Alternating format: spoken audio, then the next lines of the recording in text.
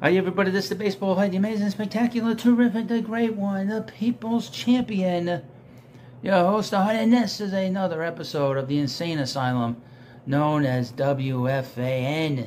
They're coming to take me away, ha-ha, they're coming to take me away, ho-ho, hee-hee, ha-ha, to the funny fun. So welcome back to the Baseball Hut 2. Hope you like this video. I talk a lot about these clowns at WFAN. And really, and how they have this war against our favorite team, the New York Mets, America's team. And they've been waging this war for 30 plus years. And nobody, and the Hut means nobody, stands up to them. There is no alternative for us to get any kind of fairness. And that's all I ever asked for, is fairness. They don't get it from anywhere on the radio. They had a competitor that's ESPN New York, but ESPN New York basically waved the white flag. They do not do any more. They're not going to have the FM dial for their station. Disney's going to sell it, and we're going to be stuck. If you listen, or you're going to be stuck listening to WFAN with no real competitor, and that's too bad. But if you don't like WFAN, so many people have written to me. Tell me how much they hate all these different individuals. How much they despise some of these people. Because of how unfairly they talk about the Mets. How they do nothing but complain, bitch, and moan, and whine. And there's no bigger one, no bigger whiner than the old fart, Joe Benigno. Now, Joe Benigno's been there for 30 years. And some people have told me, you know, you should leave him alone. He's an institution. He's been around for 30 years. You've been around for 36. No, I have not. I listened to the station before he was on that station, on that radio station when I was a little kid, a little Hut. So I remember how it was. It would have its moments, but not to this insane nonsense. Now, Joe supposedly retired 2 years ago and then returned sometime in July of 2022. The Mets were playing great, and this guy completely brought his dark cloud and dragged down not only the Mets, but the Jets. Now, you're going to say, well, this is ridiculous. He has nothing to do with it. When you have a bad spirit hanging around for any reason, it drags everything down. And he's a jinx. And I'm going to be very honest with you. Very honest in these videos. I don't like him. I never liked this way he presents himself on the radio. I still don't. I just don't like him. I never did. All these years, I never liked them. I'm going to be very honest. I have a headline from Odyssey.com. Joe B. David Stearns is here to run Mets like Brewers. Help Steve Cohen recover from financial losses. Okay. Now the first part. Let's go to the Brewers, shall we? Let me look at their baseball reference. Now, since he's been running that team, they've been playing really well. They were one of the best teams in baseball. Shall we go to the list? Now, he took over, I guess, in 2015. It took him a couple of years to turn that situation around. And 2015, they won 68 games. This is the Brewers. In 2016, they won 73 games. In 2017, they finished in second place, 86 wins. In 2018, 96 wins, first place. Went to the NLCS. 2019, won 89 games. Lost the wild card series, a wild card game. Won 89 games. 2020, they went to postseason. 29-31. We don't necessarily count the COVID year. 2021, won 95 games. Lost the NLDS. 2022, won 86 games, didn't make postseason. And 2023, won 92 games, won the division, and lost the wild card game, wild card series. 1, 2, 3, 4, 5, 6. So 3 of those 6 years, folks, the Brewers finished in third place, and 2 of those other years they finished in second place. So what's wrong with him running the Mets like the Brewers? Let me read you this article. It's very strange. He's a strange individual. This is the kind of stuff where the music is very much in tune with him. You know, the funny farm and stuff.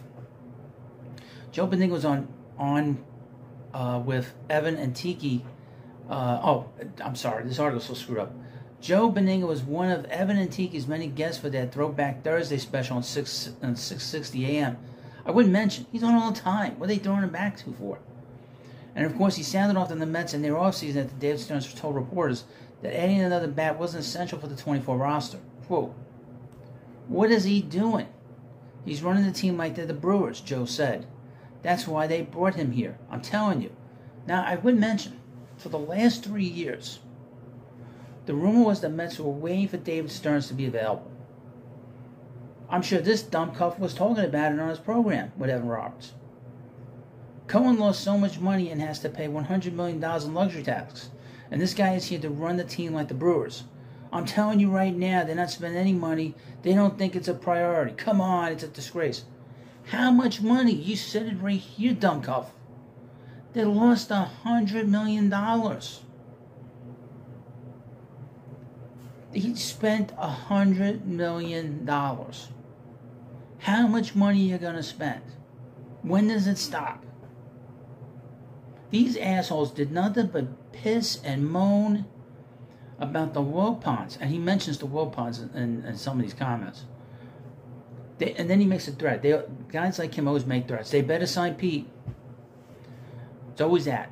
That's always where it goes. Joe's convinced the days of Steve Cohen flexing his financial might are over. And Stearns was brought in to help the Mets' bottom line in the wake of paying for the likes of Justin Verlander and Max Scherzer leave after a record-high payroll team was out of the race by July. Now, they have so much money on the books. It's dead money. James McCann is still on the payroll, folks. If you don't know that. Verlander's on the payroll. Scherzer's on the payroll. And why do you think they got these top prospects that they're willing to eat that money? Now, this is the most outrageous thing that this dumbcuff says. We're getting hosed. For years, we had the Wilpons, and we had to deal with all that. Cohen comes in with all this money. We're going to win in 5 years, and halfway through the third one, they punted. If you're not paying attention to what was going on with that team, this guy said not to move. He said to keep Verlander. Okay, I think that's what he said. This guy wanted to hold on to these. You were watching this team; they weren't getting any better. That's what I don't understand. If you had a brain, you knew that the Mets were not gonna get the postseason in April. You could see it. You could feel it. You could feel it. But he wants to keep spending money and spending money and spending money and spending money. It's not his money, I guess. I'm sure he's not spending money like this. Well, he probably is, but that's why he came back to work. That's probably he's working again. He's probably spent so much money in his retirement he has to make money again. That's probably why he's back, to be honest with you. Now, your host is fair. They spent a lot of money. Is this a good free agent market? No, it's a bad free agent market. Ohtani wasn't coming here. Yamamoto, they tried to get Yamamoto. He didn't really want to come here. Unless they were going to spend $400 million, he wasn't coming here. That's Yamamoto. So, who are you going to give a big contract? Blake Snell? He's terrible. This guy's always walks the ballpark. You're going to give ace money to Jordan Montgomery? He's not an ace. He's a number 3 starter. You know, he's a little shaky. But then, I mean, for all these years, these guys like Benigno, they complain that the Wilpons are here, they don't spend money, they don't do this, they don't do that. All right, we get an owner, and they don't, and of course, Sandy Olsen's not running the team right. They get so the Wilpons, they sell the team, we get a new owner, he spends the money that they said to spend. Okay, they spend the money. The first year didn't work out. They had injuries. The second year, they won a lot of games. They complained about winning the games. They complained it was a disaster after the fact. Then they spend more money the second year, the third year, and he's losing money. And he has admitted he's lost a lot of money. This is Steve Cohen, and he took in a lot of debt. Still not good enough. What do you want, Benigno? What do you want? You want to spend money on players that aren't good? Next year is a different story. Next year, you have big players on the market, good players on the market. The quality of the free agents is much better. Zach Wheeler, Corbin Burns, Juan Soto, big players on the market. Then you'll have a gripe. They don't bring in those guys in next year. then you have a gripe. And this is another episode of the insane asylum known as WFAN. They're coming to take me away, ha ha. They're coming to take me away, ho ho, hee hee, ha ha. To the funny farm.